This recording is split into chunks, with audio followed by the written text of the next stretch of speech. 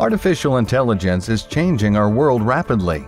Self-driving cars, Google, and Facebook all use artificial intelligence.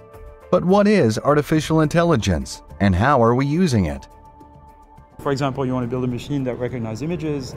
You show it a lot of examples of cars and tables and chairs, and you tell it every time this is a car, table, and a chair, and the machine automatically adjusts itself to kind of produce the correct answer, even for objects it's never seen before. So deep learning is a particular way of doing this, where the machine itself is composed of multiple layers, and which is why we call it deep. And the structure of it is sort of very weakly inspired by the architecture of the brain.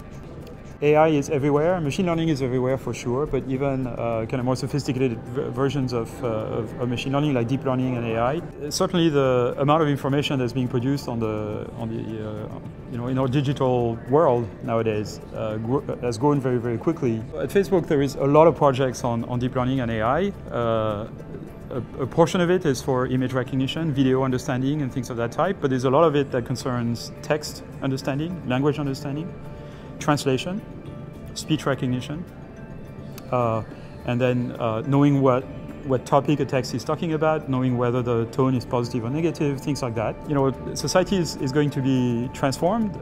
There's going to, like every societal transformation, is going to create opportunities, but also pain a little bit. A lot of jobs are going to be displaced. New jobs are going to be created. The global wealth of the economy is going to grow.